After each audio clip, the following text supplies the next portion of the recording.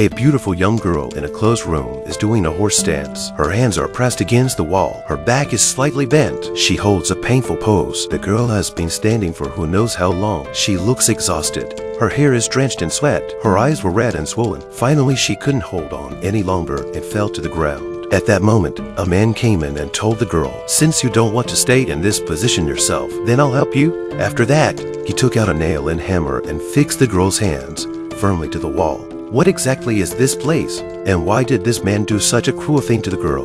Natasha, a recent graduate, was living with her parents, but not long before her mother died. Her father brought home another woman.